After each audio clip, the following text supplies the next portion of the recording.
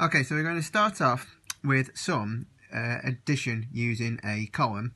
The first step is to make sure when you've got your question you are lining up your digits accurately and making sure they are using them in the same columns, to making sure that then when you're doing your addition steps it's all going to work out in the correct way.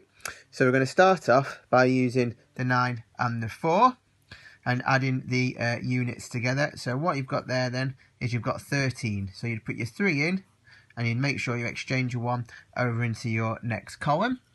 The next part is now using your 7 and your 4 and then looking at the 1 you've exchanged over. So you've got 7 and 4, which is 11, and you add another 1 to it, which makes 12. So your 2 will go there, your 1 will go underneath. You always make sure that your exchanging is done underneath.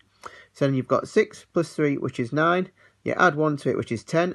So this time you'll put a 0 underneath your answer column and exchange into your next column. And now your next digits, so you've got your 5 and your 8, which is 13. Add your 1, which is going to be 14. So you put your 4 in and then exchange your 1 over to the other side. And then you've got your 2, your 1 and your final 1, which is going to make 4. So you get to your final answer of 44,023. Just be a bit more careful if you've got a decimal number to do the addition steps with, because you need to make sure that the decimal is lined up. And my first tip would be to put your decimal point in your answer column so you know exactly where it needs to go.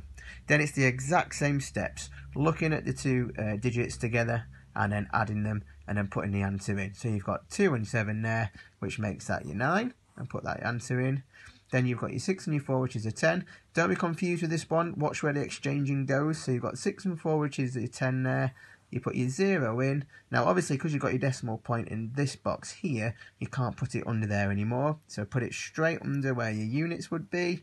And then that way, you can then do the next addition step. So you've got 3, you've got 2, and you've got 1, which makes 6. So you put that in, and it gives you the answer of 6.09. Remember to making sure you're lining things up properly so you can add them all together, and then you should be able to do this nice and successful.